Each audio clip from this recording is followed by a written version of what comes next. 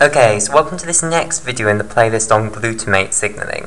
In this video what we're going to do is we're going to look at strokes and how strokes can lead to excitotoxicity, and this is what leads basically to neuronal death in strokes. Excitotoxicity is what actually happens to cause neurons to die, basically.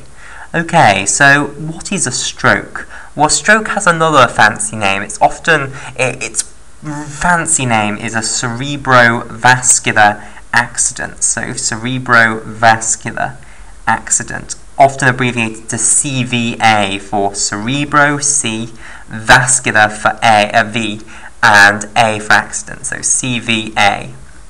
Right, basically what happens is that the blood supply to a portion of the brain goes down for some reason. So there are two reasons that this might happen. So if this is your blood vessel supplying a certain portion of the brain, there are two things that can lead to it's no longer delivering blood to that portion of the brain. So either it could get occluded by something, so in some sort of clot might occur, which blocks the blood vessel.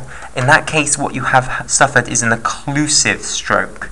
So an occlusive stroke means that the blood supply went down because of some occlusion that was blocking the artery. So either a thrombus that had formed in that portion of the blood vessel, or something that had come from another portion of the body. In that case, it's called a thromboembolus. So an embolus is any sort of particle, large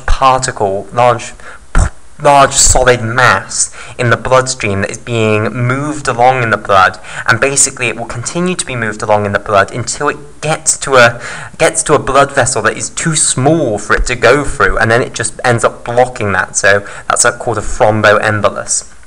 Okay, so I'll just put that. So if the occlusion occurs because of a blood clot forming there and then, that is known as a thrombus. Okay, if it occurs because some sort of particulate matter has come from another portion of the bloodstream and has just been moved into that blood vessel, then it's called an embolus. And if the embolus happens to be a thrombus, i.e. it's a blood clot, then it would be called a thromboembolus.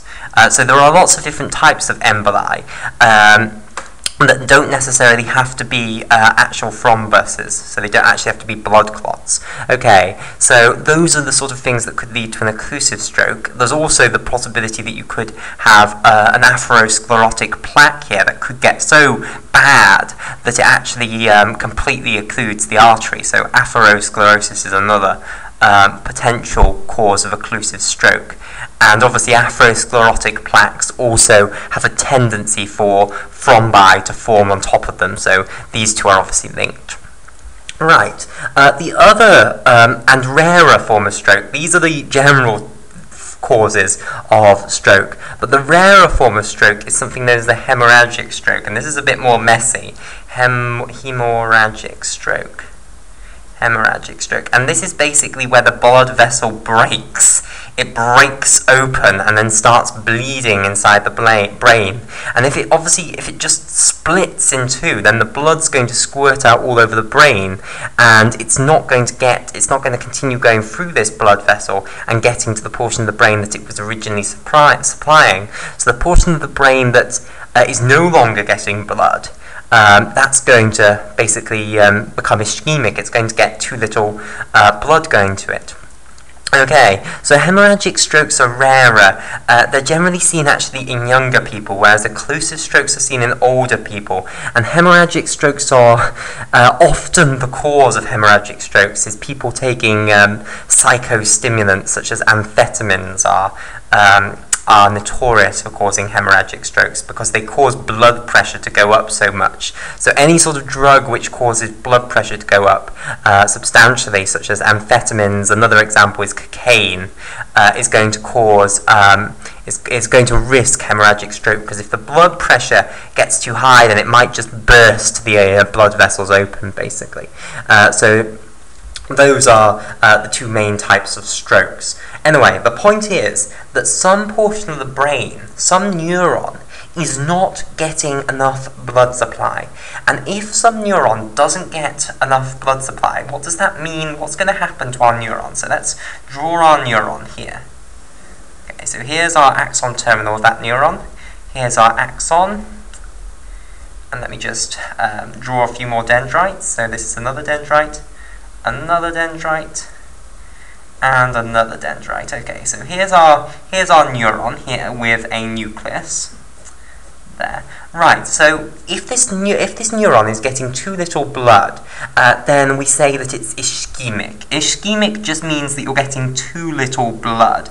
Now, what does ischemia generally lead to? Why does any tissue of the body actually need blood being delivered to it? Well, it's because blood delivers oxygen and it delivers glucose. Now, oxygen is the one that is good. Oxygen, too little oxygen being delivered to you is going to kill you quicker than too little glucose being delivered to you. They're both obviously essential for life, but it's the oxygen that this cell feels the loss of first, basically.